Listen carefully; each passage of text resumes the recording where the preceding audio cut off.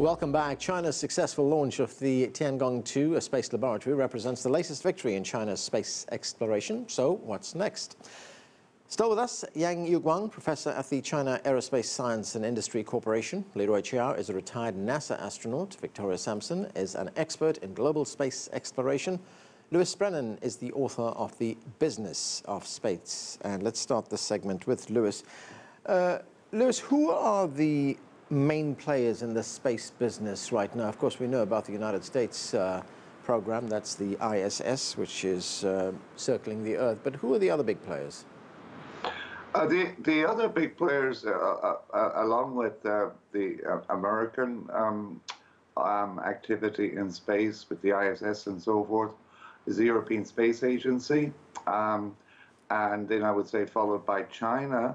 But you also have other players, for example, India, which on a very, very low-cost basis has made significant strides into space, including sending a probe to Mars. And it's done so because it has leveraged frugal innovation in terms of its space development and its space technologies.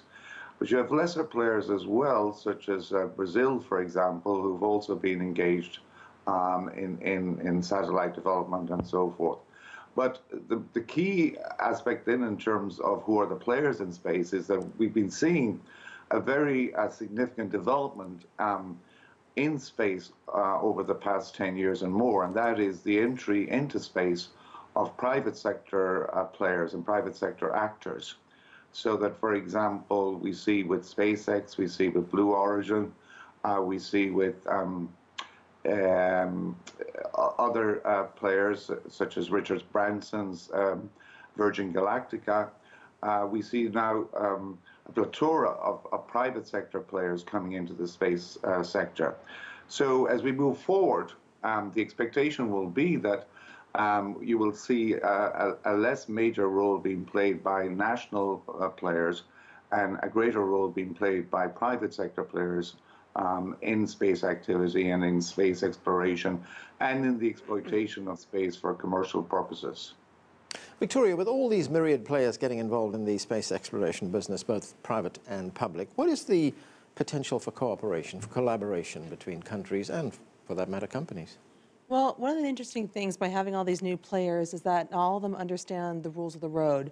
How do you have a responsible space actor working in orbit so they don't affect other people's ability to utilize space? And so by bringing in everyone, the major stakeholders on these issues, you can have a good discussion about what are the norms of behavior, what's responsible space behavior, and try and get some cooperative efforts go along those ways. In addition, it astonishes me, to be honest, that the United States and China do not cooperate in space. The United States is actually... Is that because of that law that was passed, which actually prevents Chinese astronauts from working on the ISS? Through congressional legislation, the White House and NASA are not allowed to do any kind of bilateral cooperation with China. Right. Now, that does not mean the United States doesn't work with China in terms of discussions via the State Department or the Department of Defense. The United States sends China information on orbits, on objects in orbit. So we do some information like that, but it's part of a general problem. The United States doesn't know what to do about China. And, but we really need to figure out some way to work together because to the major space stakeholders, it's up to us to make sure that space is usable over the long term. And when we look at the programs that are financed by national governments compared to the ones that are financed by private companies, how do they compare?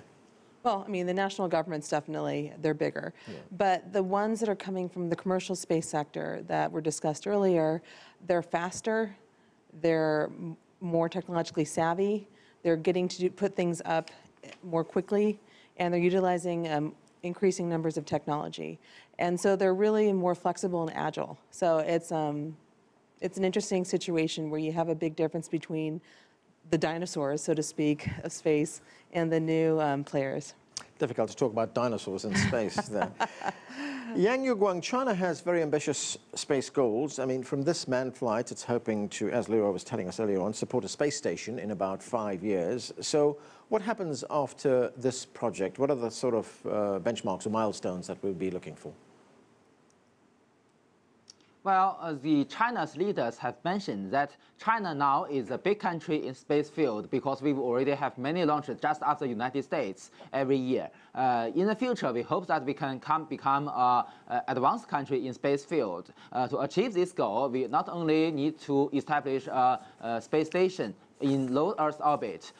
We just recognize it as a national level laboratory in space and perform the scientific research which can lead the technologies, promote the technologies, and benefit the national economy and also that of the human being. In the future, China is also planned to have more activities in space, for instance, such as the robotic missions to Mars and also to Jupiter and other celestial bodies of the solar system. This field, I believe that is a good chance for all countries, including the United States, cooperate together with China. Meanwhile, China also performed many scientific research schemes. In recent years, China has launched many scientific research satellites, such as the dark matter particle exploration satellite, the MORS quantum science satellite, and also in the future we will also have more scientific research satellites. And also we have the high definition Earth observation schemes, which provide many good images, either the radar images or the optical images to benefit civilians. So in the future, China will do all kinds of things in the space field to not only promote its technologies, but also to have more applications in this field to benefit common people and also the country's economy. Leroy, when we talk about cooperation, collaboration in space exploration, we hear this term, space diplomacy. For instance, on the ISS, I mean, there have been people from, I'm not sure how many countries, but several nationalities who've been on the space station, who worked on the space station. How important is that? Oh, I think it's very important. If you take a step back and look at the big picture, you know, the first and foremost reason a country gets into the human spaceflight business is for national prestige and for projecting soft power.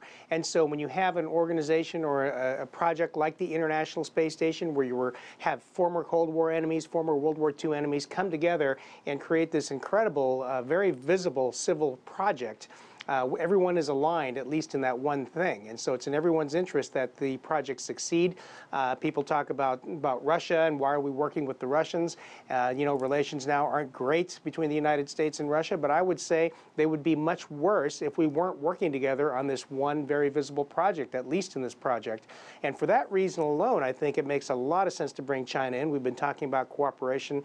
I've been quietly trying to advocate for that for the last 10 or so years.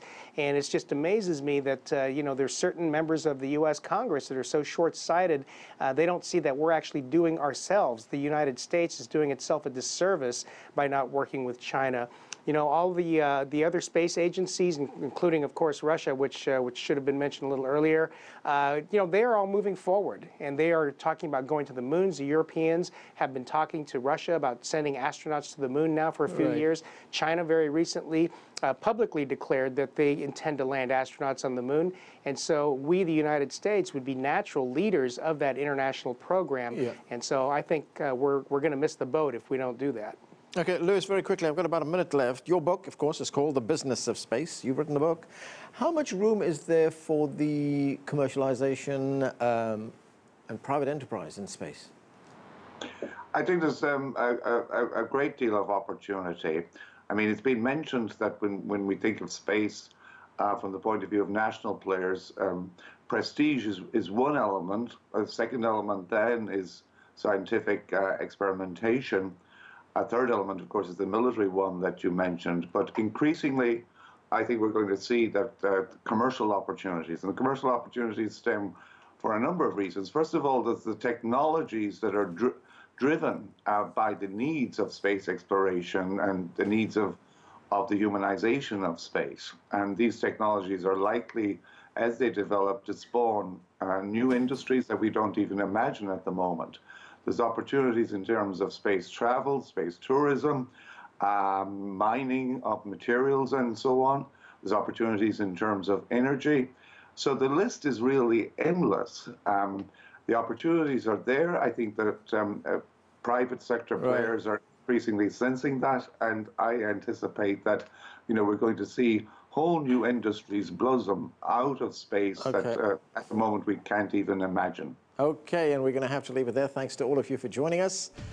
That's all we have time for. I'm Anand Naidu in Washington, D.C. Thanks for being with us.